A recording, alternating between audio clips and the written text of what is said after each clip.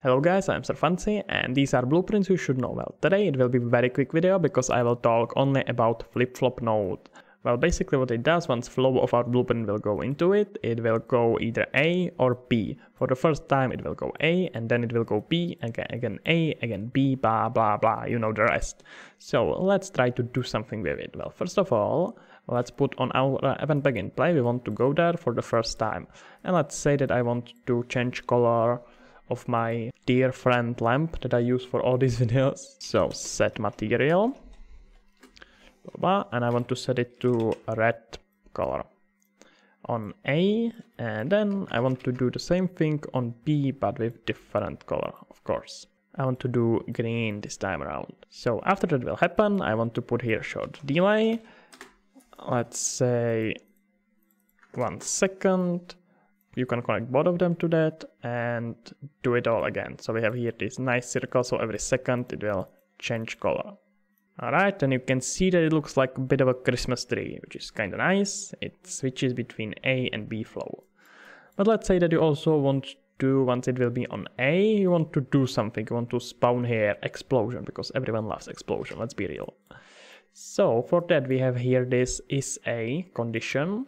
And let's do event tick and put here branch, and as condition let's connect here our as A is A. You can of course create here variable and transfer it, blah blah blah, but that's not important right now. And I want to just to test it, print string hello on true and don't do anything on false. Alright, let's click on play and seems fine. So let's make sure that we reset it. So just to quickly explain what I did here, after it will go on road B, it will of course change the material, and then before it will go to the delay, it will reset our do once node that we have under event tick, because we don't want that hello to be spawned so many times. We want it only once a second after it will go to this A road. So let's see if it works. Hello. Hello, and that hello is there constantly because we don't have it enough time to disappear. So let's see if we can do something about that. Set it to 0.1 second, so it will only blink. And yes, you can see that it works just fine. So as I promised, let's spawn here a explosion. So add arrow to that blueprint. Let's say that we want to spawn it somewhere there. Create particle. So we want to spawn emitter at location. That location will be here.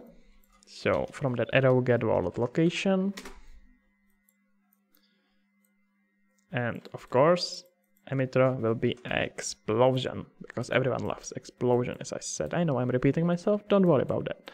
And to have it really seen properly, let's increase this delay to about 3 seconds. Alright, let's try it now.